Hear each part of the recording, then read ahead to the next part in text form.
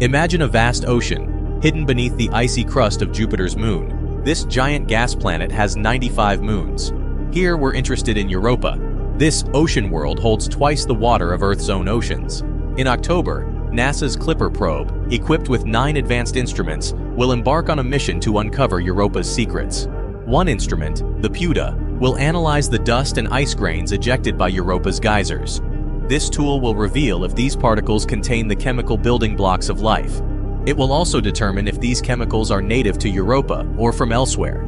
If life exists in this alien ocean, the Clipper probe will be our first real glimpse of life beyond our planet. The existence of a life form would confirm that we are not alone in the universe.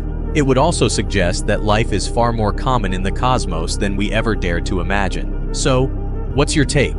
Could we have cosmic company out there? Are we meant to be the universe's saviors? Share your thoughts and let us know what you think.